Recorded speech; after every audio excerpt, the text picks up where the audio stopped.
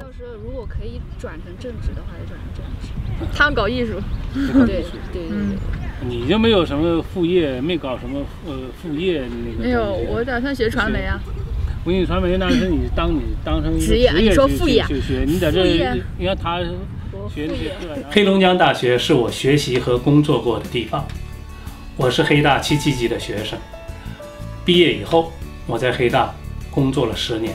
So we visited Heilongjiang University in the summer of 2012 and met with students and faculty and their president and talked about the ways in which Marlboro and Heilongjiang could come together and have a relationship where, in particular, students from Heilongjiang would come to Marlboro and spend a year here working on English but also engaging in their subject matter.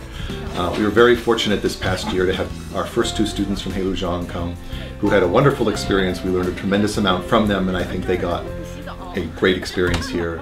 The professors are all, they're awesome, and because the classes are very small, like pretty much like 3 to 5 students in each class, and professors can really know you and help you. Yeah. So I took Spanish, and I started from scratch, and I like Rosario. Wow. So I like the class, and my classmates are all very nice. Hemos estado saliendo por 6 meses. Te amo mucho. I think the real benefit for students coming from anywhere, but from Heilongjiang in particular, is the intimacy of the setting that Marlboro provides. With a campus of just over 200 students, everyone knows everyone. I'd say you should be really well prepared for sometimes the overwhelming circumstances, like you're the only Chinese student here, and it's not like big city or some regular towns in America.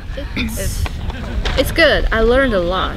It's different from other colleges and universities because there are a lot of Chinese in the US, and I went to visit my cousin's university and my friend's university during spring break, and I found that if I had another chance, I would choose Marlboro again because it's smaller and we can be dedicated, and their university is too big, and that's not good for me, I think.